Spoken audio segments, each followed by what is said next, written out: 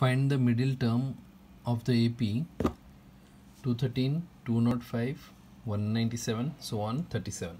So to find the middle term, first we need to find number of terms.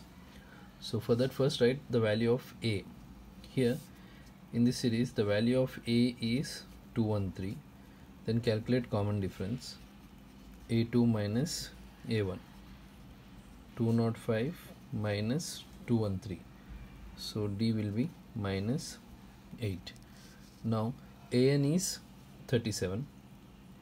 So AN equals 37. So AN formula is like A plus N minus 1 into D equals 37. So A is 213 plus N minus 1 into D is minus 8 equals 37. So here 213 minus 8n, n into minus 8, minus into minus plus 8 equals 37. 213 plus 8, which is 221, minus 8n equals 37. So 221 minus 37 equals 8n. 221 minus 37 will be 184. 184 equals 8n. So you can write 8n equals 184. So n equals 184 by 8. So n is 8 times 1,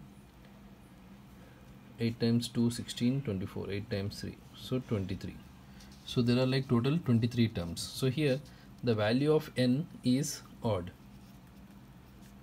N is odd. So number of terms, like odd number of terms are there. So middle term will be only one term. So to find the middle term, in statistics also we discuss to find the median if the number of observations are odd, the same formula like n plus 1 by 2 if n is odd. Now here 23 plus 1 by 2, 24 by 2, which is 12. So middle term is 12th term. So A12 will be A plus 11D. So A is 213 plus 11 into D is minus 8. 213 minus 88. 213 minus 88 is 125. Therefore middle term is 125.